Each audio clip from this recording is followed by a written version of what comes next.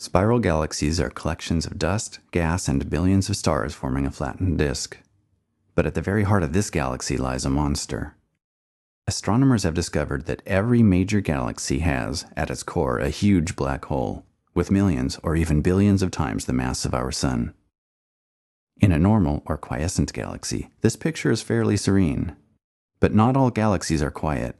In some, gas and dust are actively falling onto the central black hole. This material forms a flattened disk, called an accretion disk. Friction and other forces heat the disk to millions of degrees, so hot that it emits X-rays.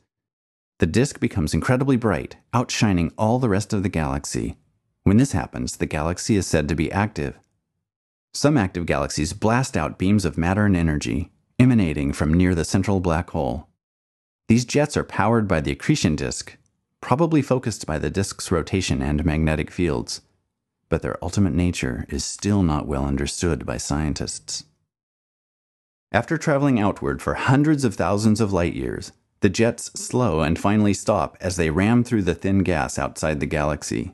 Where they stop, the jets puff up, forming giant clouds of radio wave-emitting gas called radio lobes. Astronomers have learned that active galaxies like this one take on very different appearances depending upon the angle to us. If we view the galaxy edge-on, from the side, dust in the accretion disk blocks the most energetic light, and the fainter radio lobes are easier to spot. But if the galaxy is tilted with respect to us, the hotter, brighter, X-ray emitting material from the inner accretion disk can be seen. The lobes become more difficult to see. A face-on galaxy means we are looking almost straight down the jets. The intensely bright, but relatively small, accretion disk completely outshines the dimmer galaxy, and all we see is a star-like point. This type of galaxy is called a quasar. If the jets are aimed precisely at us, super high-energy gamma rays in the jets can be detected.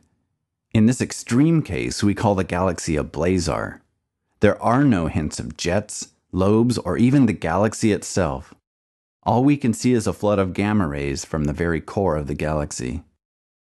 This one type of object, an active galaxy with a central supermassive black hole, an accretion disk, and jets, can appear very different depending on the angle at which we see it. It is only when we view galaxies in different wavelengths of light, radio, optical, X, and gamma rays, that their true nature becomes apparent.